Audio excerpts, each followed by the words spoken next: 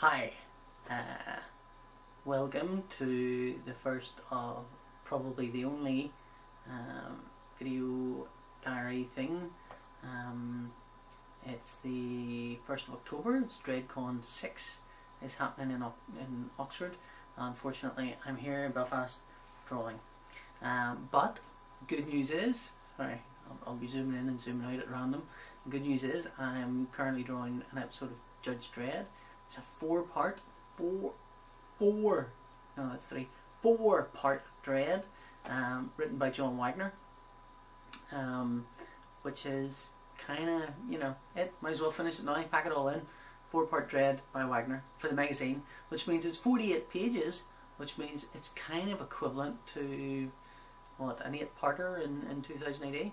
So anyway, I'm currently drawing page 10 of the first episode.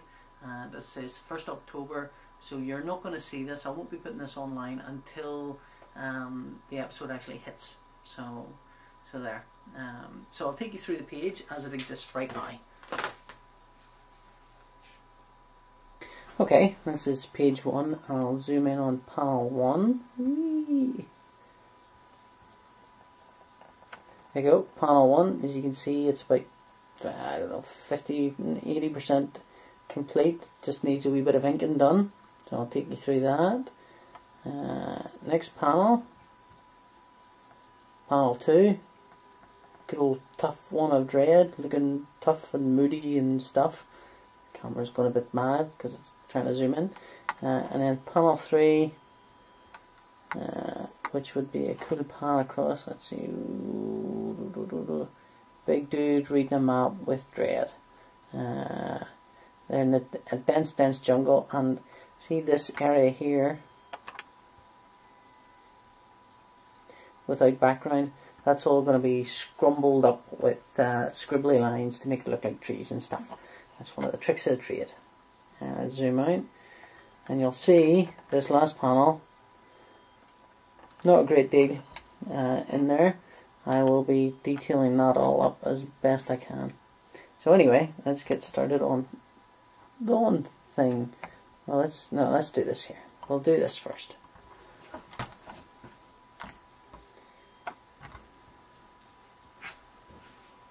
Now, I'm in two minds whether to do like a commentary on this.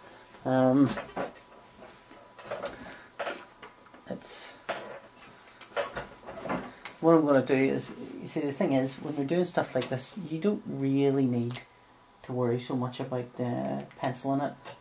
And pencil, blah blah blah blah blah, trees, jungle, bit of that thing there, trees. So now I'm just going to scuffle it. I think I'll do it with a brush. I use this stuff here. Like that. I'll use this magical stuff here. That's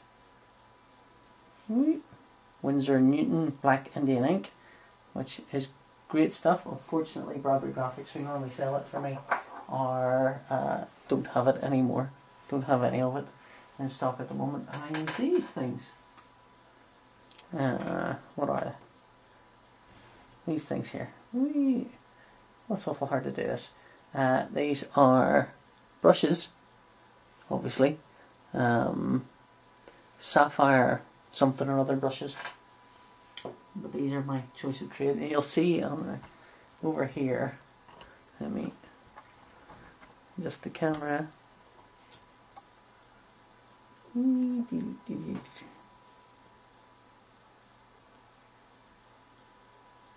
That's it.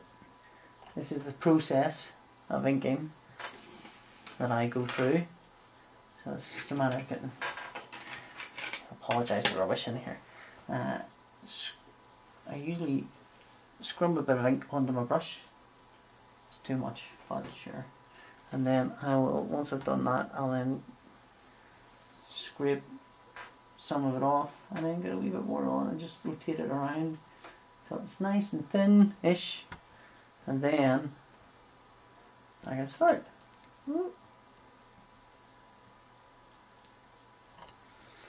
So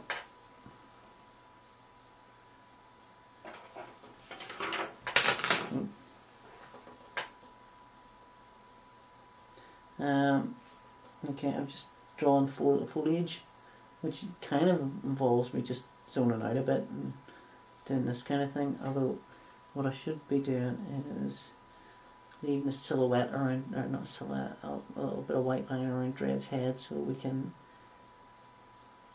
see him compared to the background. It looks a bit unnatural when you do it that way, so I might actually use a bit of white out, use white acrylics to bring that in a bit. This is thrilling stuff, isn't it? I'm sure there's really excited. Why do I keep doing this? I don't know. This is PJPV. The first time I had a computer with a video camera. Actually, here's why I'm doing this. I'm doing this because my wife and child are off at my mother-in-law's for the day and night, so I have nothing else to do. So I'm sitting here drawing this here while everyone's away at DreddCon. I've cried off all comic conventions this year, mostly because I just can't be bothered trying to think of them, and they all cost a lot of money, and you know, these things just add up. And I do love going to them. I always feel kind of, once I come back, I always feel, oh, this is great, I could draw forever and ever and ever. Although I never do. I always just come back and sit and stew a bit, wondering why I'm rubbish. I'm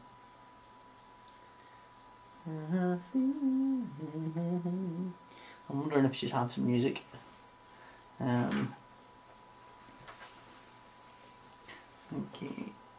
Actually, I don't need to worry about jutting into this here thing, so in fact I want to jut into this wee thing because then it falls into the background and we don't really care about it so much. Can I take you through some of my thoughts here on this big panel? This is a panning panel, or a panel that I like to think of as a long panel. I like to think of any panel that's kind of quite long as being a panel that you would pan across like a camera would. So, and I think often it tends to be a slow pan, unless you've got speed lines or something on it. The more detail you've got on it, the slower the pan. So, you know, this is imagining you'll if you were the camera, you'd come from left to right like that there. Woo. And that would be kind of cool. It's all a bit screwy because I'm trying to keep an eye on what the camera's seeing by looking in a mirror, which means everything I look at is reversed. So it's just a bit weird. You'll see I rotate the camera, the page a lot when I'm doing this. It's mostly because I'm a messy pup and I tend to get sticky ink in my fingers. And when I do that, I tend to smudge everything I get it. So this way, if I keep moving it until it's at a dry bit, it'll all be good. I think I'm going to have to put music or something over the sound of this, because who wants to listen to me? What have I got to talk about? I don't know. Right, DreddCon. First comic convention I went to was Bristol, quite a number of years ago. It was very odd. Only because I'd never been to a comic convention before. To tell you the truth, I don't really like travelling. Well, I don't mind travelling. I have to enter as like a weird zen-like state, so I don't worry about it. But I have a tendency to have kind of disastrous travel moments, which have always kind of put me off going anywhere or doing anything terribly exciting. But you go to enough conventions, you kind of get inured to it. And you have used that word twice today. I'm not even sure what it means. I think it means used to it, but I don't know. But then why don't I just say used to it? I don't know. I like new words. I like big butts and again. So anyway, the insanity of drawing is that you constantly pepper your conversation with inanities. No, you don't. I don't know what I'm talking about. Just ignore me. Just look at the work happening. Is this any better, I wonder, than doing it speedy cam view? Probably. Let's get in this here a little bit. Right, now I've made a slight mistake in it because I've inked this. It's all wet, which means I can't really ink this because my hand will get inky.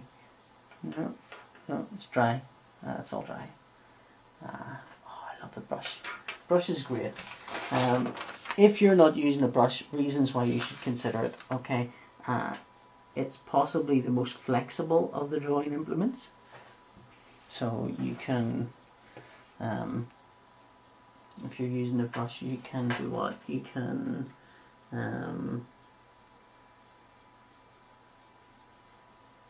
do almost anything with it. You can draw straight lines, you can draw curves, you can draw clothing, rocks, absolutely any shape can be done. John McRae, who I'm often quoting, because you know I only know a couple of famous people, he's one of them, which is a very sad reflection on both me and Joe, I think. And I do this a lot too. You'll find that I tend to work through a piece of a panel. I will often pencil while I'm inking, while I'm penciling, while I'm inking. So a page is not really kind of, for me, I don't do it all in one go and then finish and then I'm away. I just work away and hope for the best. Does that make sense? Yeah, it does. That's the drawing I'm talking about, not what I'm saying. What I'm saying inevitably it doesn't make sense, but I sort of hope sometimes that the drawing does. If I feel... I'm hoping Dylan's going to watch this, because he is a phenomenally good inker and a really great artist, but bloody hell it's hard to get him to do anything fast. So I'm hoping to look at it and go, oh, I could do that much better, and then go and do it. Because Dylan, if you're listening to this, I got sent out Shimura, and I was flipping through the pages, and easily the nicest thing in it, although whether that's because the reprinting from the other art wasn't that great, but one of the nicest things in it was definitely Dylan's piece. It's just a shame he doesn't do more. Now, this is all black. This bit here is all black, but it's going to be really dull. So what I might do is give it a wee bit of texture, and that's really just to keep the eye interested. A thing I'm fond of quoting is what do you call him? Dave Gibbons saying once, I was at a convention down south, and Dave Gibbons was doing a drawing, and lots of people said, "Oh, that's lovely." And it was he was doing the lacing on Martha Washington's boots, and he said, "Oh yes, the eye loves detail. Doesn't matter if it's real or if it's important or anything, but the eye loves detail." So, which I kind of think is why, I mean, to me, when you're, oh right, you're looking at a big blank area. My apologies. Yes, this is going to happen. Really, you know, it's very, very difficult to get this whole thing lined up properly. So, inevitably, you're going to face strange blank areas if you want to do this. Oh, for fuck's sake! Alright, I'll bleep out the swearing and the bad words later, because my little brother might watch this. Ah, here we go. Alright, sorry. Ugh. Okay. I'm just, oh, what was that? Rambly. Yeah, same texture in this, but I kind of think when you're doing comics, silhouettes read very, very quickly, and they're a great way to speed things up, and detail slows the eye down, and it's a brilliant way to slow the moment down for the reader. So it doesn't have to be really detailed, or you know, it doesn't have to be a real thing. It just needs to be small and kind of deliberate and cool.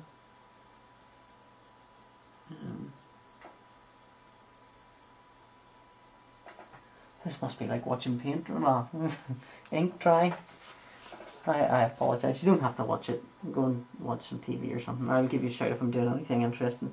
Just keep it running in the background. I'll shout you if I do anything that's remotely exciting or different or unique. My good friend Jim was round earlier on, and Jim is a brilliant cartoonist, but fundamentally he just doesn't he just doesn't draw comics, and I think he sort of wants to, but he just seems to have a mental block of not doing it. And you kind of, I mean, I do as well. It's very easy to, it's incredibly easy just to not draw. You just sit there thinking, oh, it's so hard to draw, it's so hard to draw. But then when you're actually doing it, it's not so bad. It's kind of, you know, it's easy-ish, I think. It's a lot easier than you think it's going to be. But it's that blank area of paper. It's just the most frightening thing, seeing a big blank area and going, oh, what's going to be there? On the other hand, one of the best things about drawing comics is that whenever you go away and come back to it, you have, or whenever you start it, you have a blank area, and whenever you finish it, you have a completed page that was never there before. You have a pocket universe, as it were. I was recently offered a substantial amount of money, about $3,000 for a month's worth of work, and I kind of grabbed it thinking this will be it, this is the end of comics then, thinking I might go into programming and this will do. And then shortly after that I was offered a substantial amount of money for doing Dredd, and I just thought to myself, do you know, if it comes to the crunch, when I'm 90 and I look back on my life, I would like to have done lots and lots and lots and lots of drawing, and I wouldn't really be that bothered whether I've never done any programming or web stuff or computery work. And I do say that a lot. I mean, I said it every time someone significant has died in my life. I've kind of gone, oh, that'll, you see, what I should be doing here is drawing. I shouldn't be doing anything but what I want to do. And then you do that for a wee while, and then after a while you just kind of, you just slip back into your old habits and, you know, doing what's normal. Apologies for this being sideways. It's just, if I turned the camera the other way, I would be in the way of the camera. So you know, I'll figure out something, I'm sure. I'm not even sure how long this recording is so far.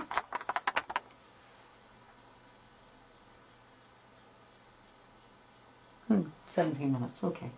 So what I'm doing now is I'm drawing the floor of this tent thing these guys are in. Let's say you'll not see this until this is out, so I'm hoping that it'll be coloured brilliantly. I've been extraordinarily lucky with colouring, although, you know, I'm not overly fussy. I think the only job that was particularly bad, and I don't blame the colourist in any way, is one I did, Skeleton Key, which was just not very good. In fact, it was awful, artwork wise certainly. I've done some stinkers. I think every artist has done some stinkers, and most of them, I've done them at the start of their career, and who's to say I'm not going to do loads more? I do not know. But every job I've done for 2080 has certainly been rescued by the colour. Although obviously Road Trooper wasn't rescued by the colour, although it was rescued by the grayscale. I'll let you into a wee secret on that. That grayscale took no time at all to do. And the only reason I stopped doing it was because I got bored of it. But it literally, you would do your page and you think, oh, it looks alright, and then you would go and get your ink and do a bit of grey wash on it, and suddenly the quality would leap, just because of the grey on the page. I always thought it was a little minor miracle. It was great. I'm kind of proud of the fact that I think I might have been one of the first ones to do that in 2008 in the modern era, which is kind of cool. Although, having said that, loads of people were doing it in Warhammer. And actually the first time I used that technique was on a strip called The Seven, which was for Warhammer, and easily now still rated as my best piece of work, but sadly never saw the light of day. So, you know, that's what happens sometimes. So here's where I'm going to hope that the colorist will get the gist of what I'm trying to do here. These guys are in the tent, and hopefully whenever I do this, it will pop them further into the background. It's hard to tell.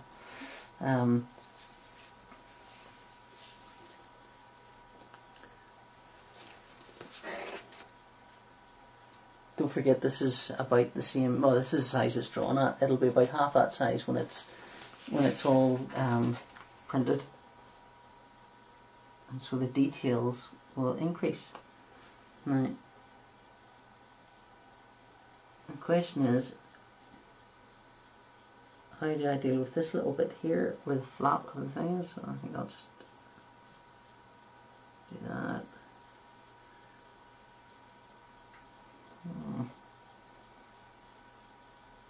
If I do this here, coming down like that, right there. You'll notice that quite a lot of what I'm drawing here doesn't exist on the page. I'm very, very lazy, I think is the answer to that one.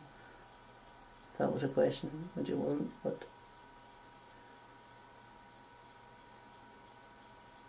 I don't know. I view comics as a form of commercial artwork. Commercial artwork can be beautiful. I think Norman Rockwell did commercial artwork. I know Alphonse Mucha did commercial artwork, and these guys all did beautiful, beautiful artwork. But it's commercial, which means you've got to be able to do it fast and stuff. I think what I'll do is this bottom bit here, I'm going to solid black, and then kind of grey, make it look like a wee bit of reflected light coming off the ground. Again, this is just to slow your eye down, so you take your time reading this scene. Not for any other reason, really. It's all about leading the eye, I think, when you're doing this stuff. So anyway, I wish I had questions or something to answer, or telephone calls. But, you know, or even something worth saying.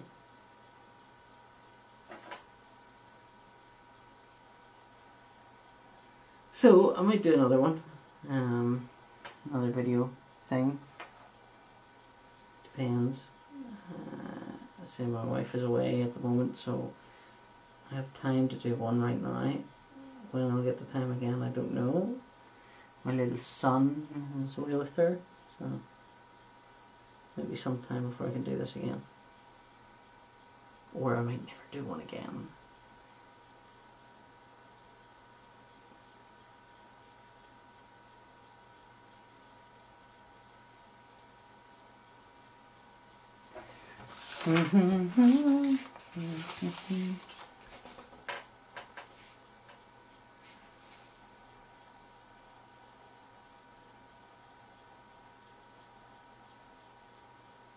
See, you thought I'd keep talking, didn't you? I know I did. But now I've exhausted my things that I might want to say. Oh, Small Axe 2 is out. And, you know, Belfast, Northern Ireland seems to have a surprisingly active small press scene, which is really kind of cool. It's sad that I sort of have no involvement in it, but I never really did anyway. I couldn't find anyone who was doing it. I must have frequented the wrong places or something. I just couldn't find the buggers. Certainly Northern Ireland has Small Axe. I know Richmond Clemens is doing Future Quake. I think he's doing it all, isn't he? I don't know. But Rich is doing Future Quake, or is involved in it in some sense, some way. Does that make Future Quake Northern Ireland? I don't know. And there's a whole bunch of people on the 2000 AD board are from Belfast. Well, 2 or 3. Certainly more than I ever expected to see. I don't know. You kind of wonder why these people don't all know each other. I used to think that you kind of, when you're isolated, as you often are when you're drawing comics, you just start thinking you're on your own, totally. But it's nice to know there's other people out there doing comics. The extent of my small scene, or comic knowledge, was when I knew Fred and John. And some of the other people, Sean Doran and John Farley, Patrick Brown, and people like that, but they've all sort of dropped by the wayside or moved on to other things or whatever it is that grown-ups end up doing inevitably with their lives.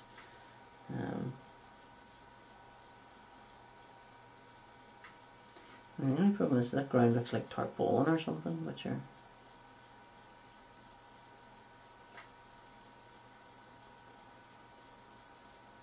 Now this panel here, which I've finished, is essentially a panel where Dredd is examining the troops, as it were, and thinking to himself and going, you know, what have I promised these boys, and should I be doing this? Is this the right thing to do, and all that stuff. And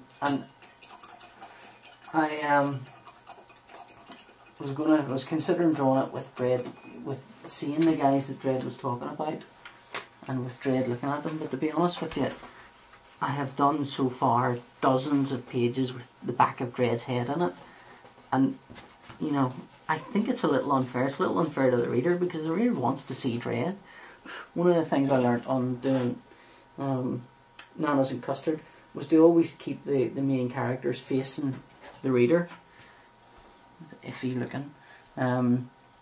Always keep the main characters facing the reader, and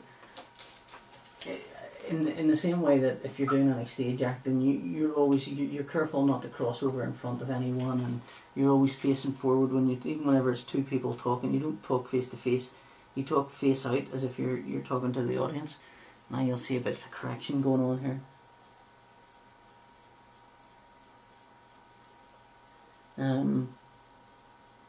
You do that because the audience expect to see you, and it's an artificial thing anyway, stage acting.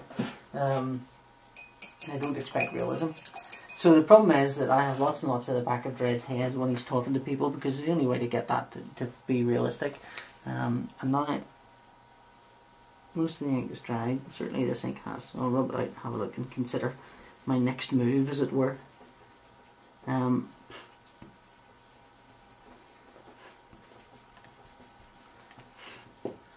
we go. That looks alright, doesn't it? Okay, what will happen hopefully is that these figures here, maybe this will be bright and these guys will be darkened out because they're closer. Something like that. Anyway, the colorist will figure out something, because he's a clever guy, whoever he is. Or a clever girl, whoever she is. So anyway, so I kind of considered it, and I thought, well, what am I going to do here? And I thought, you know what? People like to see the Dredd money shot. They like to see Dredd. They like to see Dredd face in front. I like to see it, you know, the best panels to me are always the ones where you see Dredd kind of looking out towards you. Now, I'm not, you know, I wouldn't say I'm by any stretch of the imagination a classic Dredd artist, but where possible, I bow to the norms of the conventions as created by other 2000 AD artists. I'm using a wee bit of this stuff. It's a wee bit flaky now, actually. Acrylic white ink, acrylic artist's ink, as recommended by Jock. And it's superb stuff.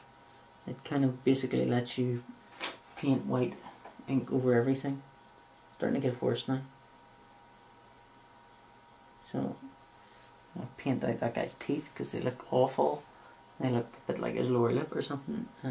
Maybe add a wee bit of scarring in white. Certainly do a wee bit of this.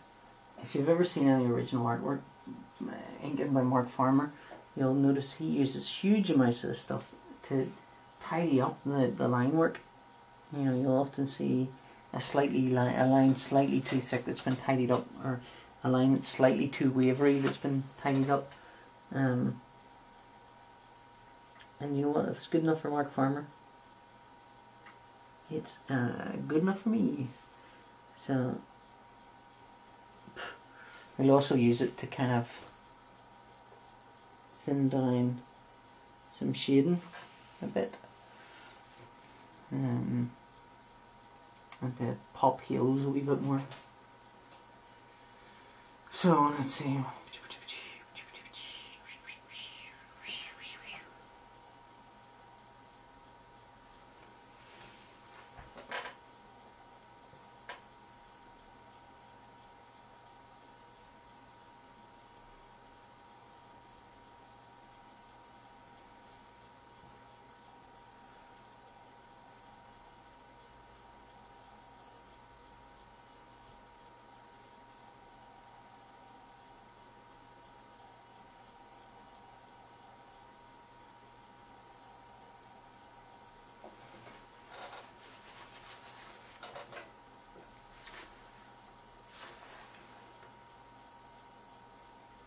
Also, and being brutally honest about this, better chance you'll sell a page with Dredd facing forward on it.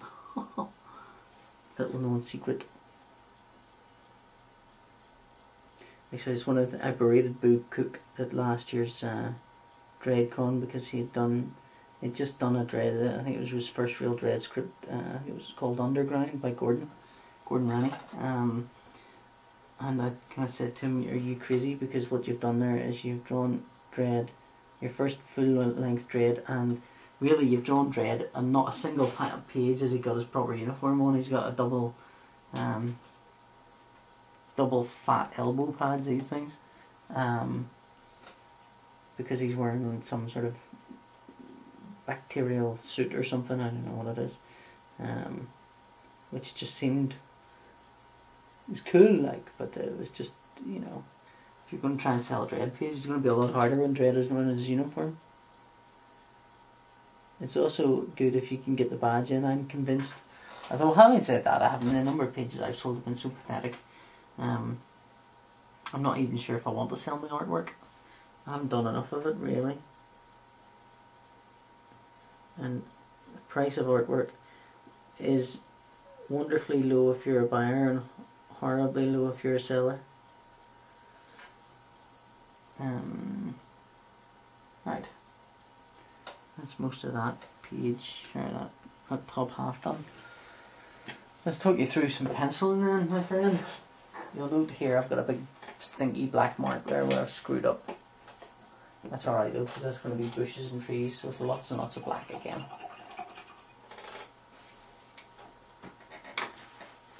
Pencil. My lovely horse. These are quite dear. I've two of them, and I use typically a 2H lead. Actually, I'm going to take. That's 32 minutes. Do you know what? I'll pencil another day. There you go. You weren't expecting that. Hang on. You get a nice shot of my lovely curtains there. Ooh, zoom out, zoom out, zoom out. Okay. Thanks for joining me for half an hour at my drawing table. I will do something with the file and put it away and get ready for whatever. Alright, bye. Thanks for watching.